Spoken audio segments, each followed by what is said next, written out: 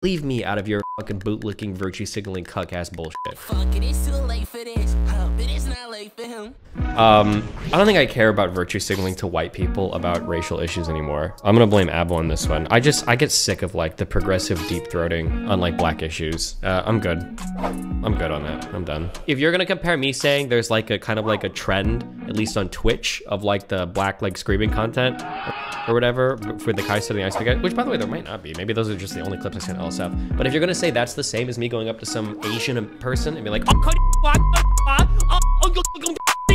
you're actually retarded. Oh, deep throat some BBC somewhere. Go guzzle some black dude's that makes you feel really good about yourself as a progressive. Like, go knock yourself out. But leave me out of your fucking bootlicking, virtue signaling, cuck ass bullshit. Go find some black panther to fucking give it to your ass or some shit. I don't need to be involved in that. Please keep me out of your weird, obsessive, white, progressive, fucking virtue signal cuck.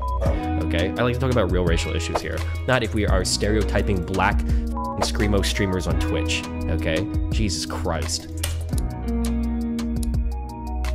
If Twitter comments was a person, this is what it is. I don't know if they do more content, but let me go ahead and hate on them for what I see. How about you do your research, bitch? Clearly you are a racist. Right now, might be seen as like I'm screaming a lot and I'm doing too much and this got too much energy. Well, do you know that my energy would also bounce back to the viewers?